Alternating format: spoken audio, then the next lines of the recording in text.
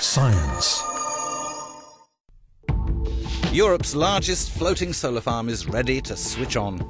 Built on a reservoir at the Queen Elizabeth II near Heathrow Airport in Britain, the solar array is to supply energy to a water treatment plant. The sort of public facility that places a huge and often little recognised drain on electricity. The farm's the size of 8 football pitches and is expected to generate 5.8 million kilowatt hours of electricity per year. Solar energy doesn't generate as a flat base load, it generates when the sun's out, so the demand of our water treatment works doesn't go to zero at night, so we have to pump water at night, for example, so you could never get all the water treatment demand from a solar installation.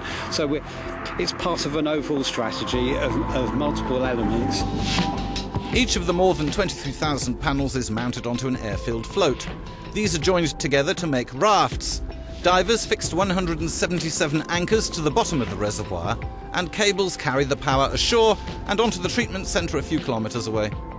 Maintenance costs will be lower as the panels are more efficient on water because it's cooler. Solar electricity and the panels and the wires work most efficiently whenever they are cool. And one of the big advantages of having these floating on the reservoir is that you cool the wires and you cool the panels, which actually means that the solar plant itself is actually more efficient and produces more electricity than it would where it sat out in the middle of a field. The solar array will not connect to the national grid, but after testing is complete, it will be attached to the private electrical grid at the water plant, where it's expected to provide 20% of the plant's electricity needs.